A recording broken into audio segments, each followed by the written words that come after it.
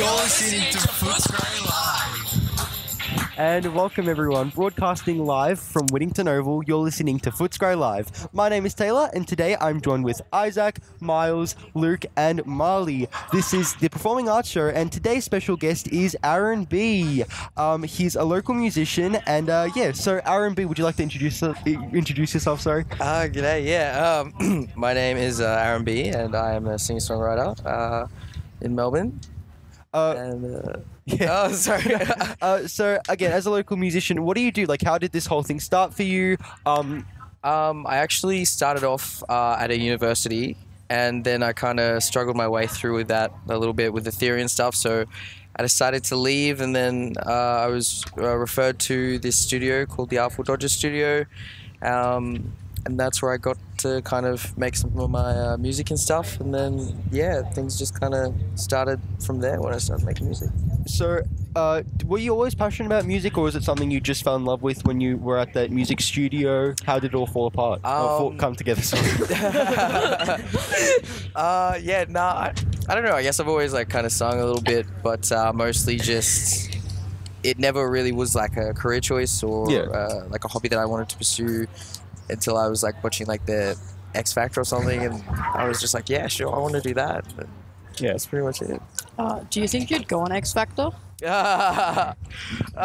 Probably not from what I know now about production shows like that.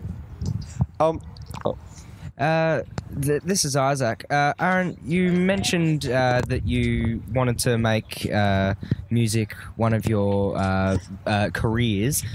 Is that your only career at the moment? Are you able to make a living from playing music, or do you have to have a side job as well? I do have a side job.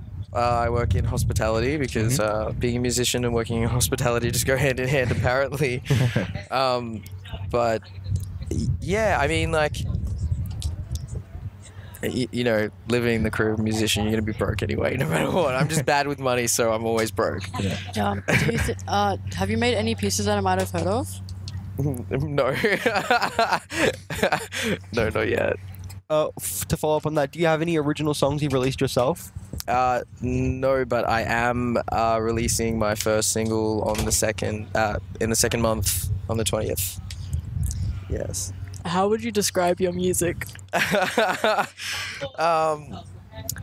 Very storytelling. It's very based on personal experiences, I guess, mostly. And, yeah. Would you consider your music political at all, or not really? Definitely not. I try to stay out of politics and things like that. Do you know who inspired you? Yeah, actually, firstly, when I was watching X Factor, it was the year Dami Im won. Oh. And I was just I was pretty captivated by her powerhouse vocals, and I was yeah, all right, done deal. Now that you mentioned Dami Im, obviously, when she first started X Factor, she wasn't really anybody famous. Actually, I had a teacher.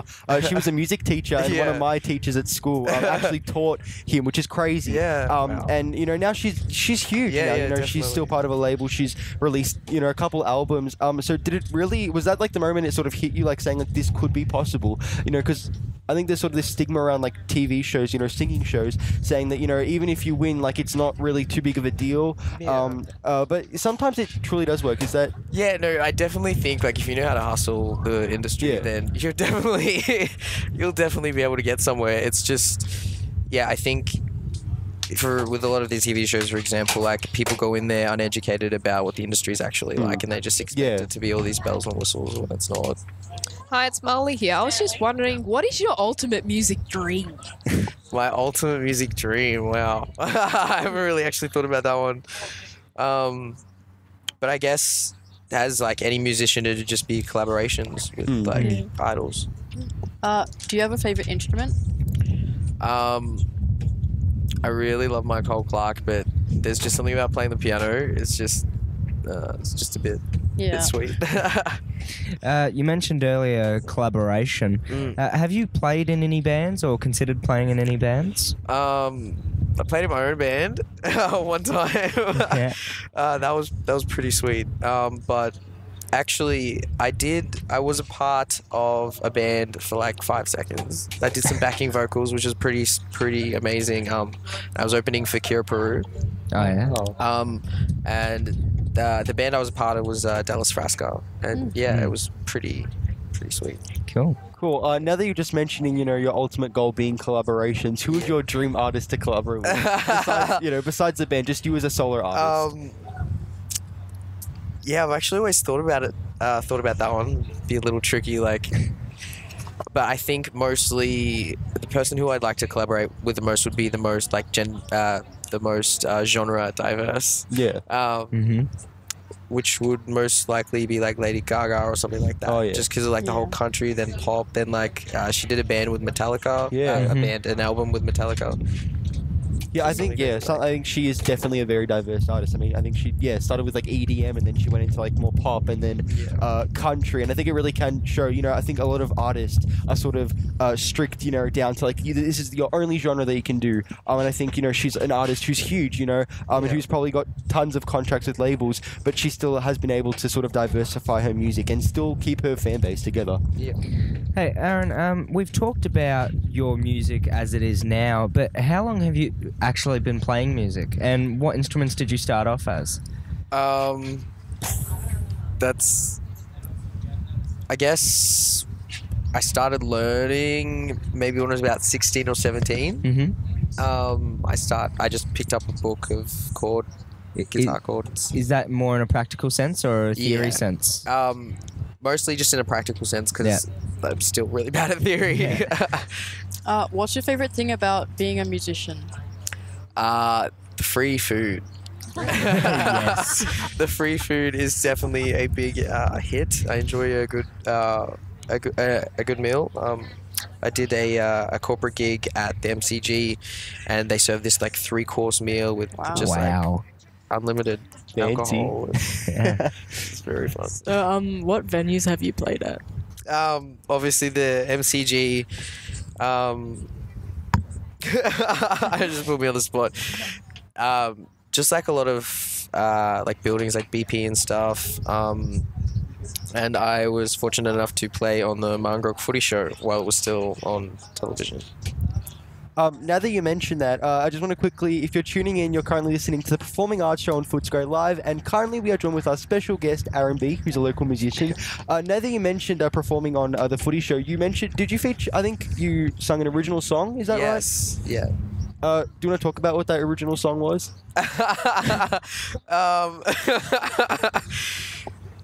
Yeah, it was just a little bit of a personal experience that I went through, and one that I unfortunately If you could travel anywhere and play to the people, where would you go? I'd really like to go somewhere cold, like Canada or like London or something, just somewhere nice and cold. It's just easier that way. Well, why is it easier that way? It's just better for me in the winter. I just run really hot.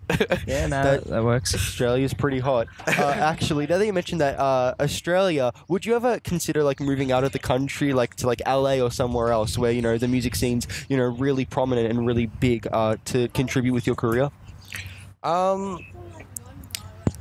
I thought maybe I thought a little bit back when Sydney was still holding like music and stuff, but then I guess it kind of really just became Melbourne prominent. I think Melbourne music. Is pretty big, So I guess probably not. I'll just stay around here.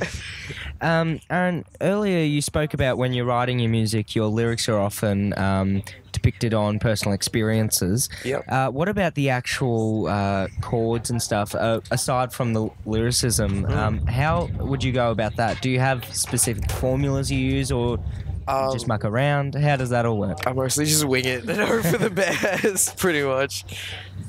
Do you record with live instruments? No, all my stuff is studio recorded. It just makes it easier and less people you have to pay. Yep. So do you use a specific a program? Well, the producer that I work with uses, I think, Ableton. Oh yeah.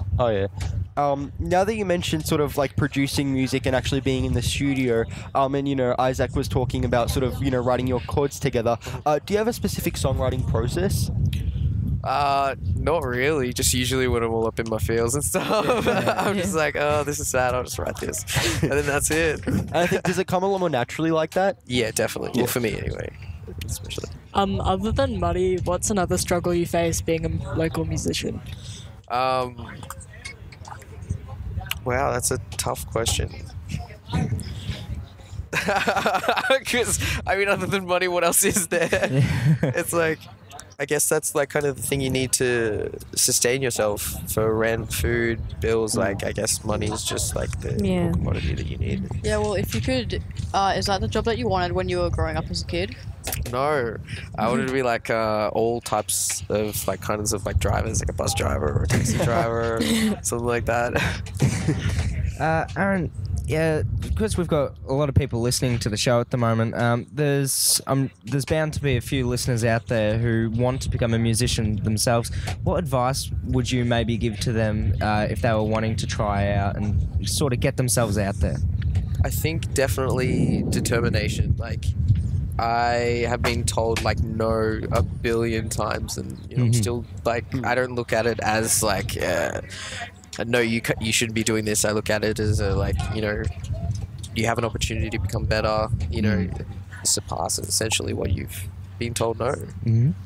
But yeah, I think just a lot of determination. Yeah. Now that you mentioned you're having determination and trying to bounce back after people say no, is there any way you do that? Like any way you can bounce back? Because a lot of times people really take that to heart, and it is hard. Definitely, I think especially in this industry though, you need to have a very thick skin. Yeah. And just like it's easier like when you grow up in that kind of environment and to essentially not having it any different when you're an adult. So it's just like, it's a bit of like, oh yeah, tough it, move on. Yeah.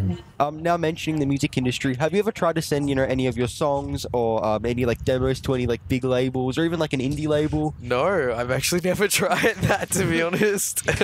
Would it be something that you would consider trying in the near future?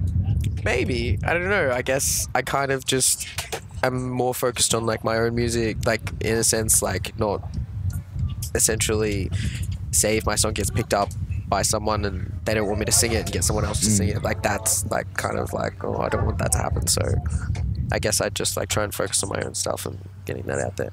Well, since you are an independent artist, and you did mention earlier that I think in February you're releasing a new single. Yep.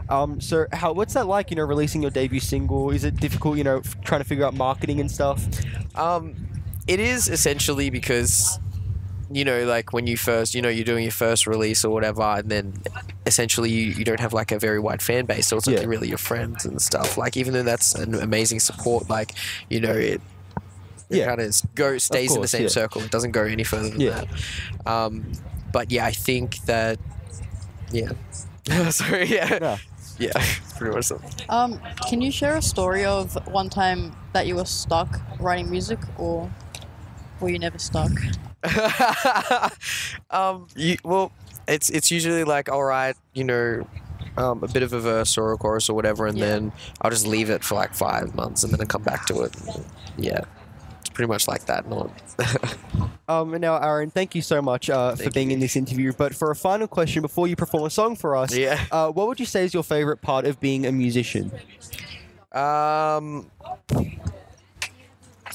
I definitely think just being able to do what I do, like, and express myself just in a way that's kind of like therapy to me and relatable to others, I guess.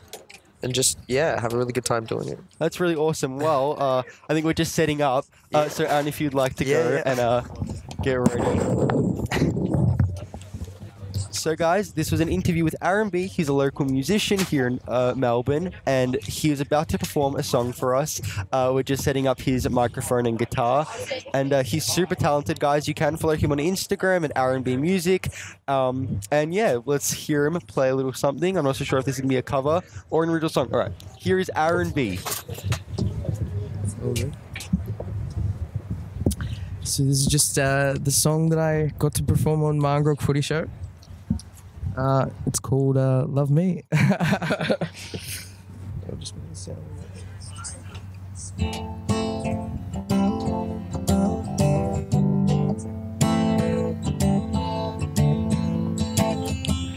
Waiting for the other shoe to drop.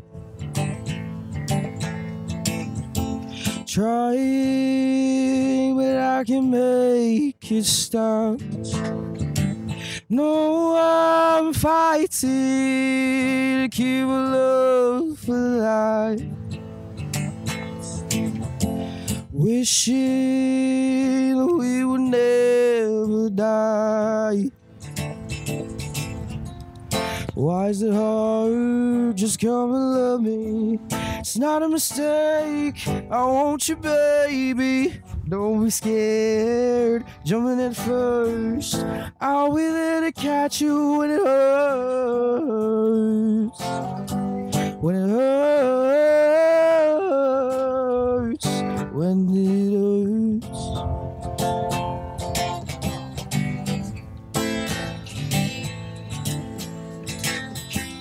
Die by the voice inside my mind, hurting you with every single line. No, I'm pleading that I won't waste your time, hoping that one day you'll be mine. Why is it hard? Just come and love me. It's not a mistake. I want you, baby. Don't be scared. Jumping in first. I'll be there to catch you when it hurts. When it hurts. When it hurts.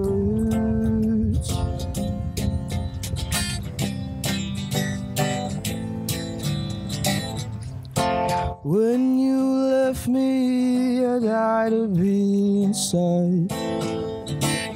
I couldn't sleep at night while you were making up your mind. And I was so confused, I couldn't see the end of the line. I tried to be there for you, but you didn't have the time. Why is it hard? Just come and love me. It's not a mistake. I want you, baby. Don't be scared. Jumping at first. I'll be there to catch you when it hurts. When it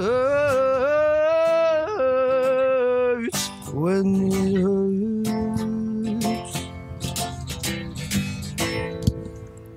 Woo! Thank you. Guys. All right, well, that brings our show to an end.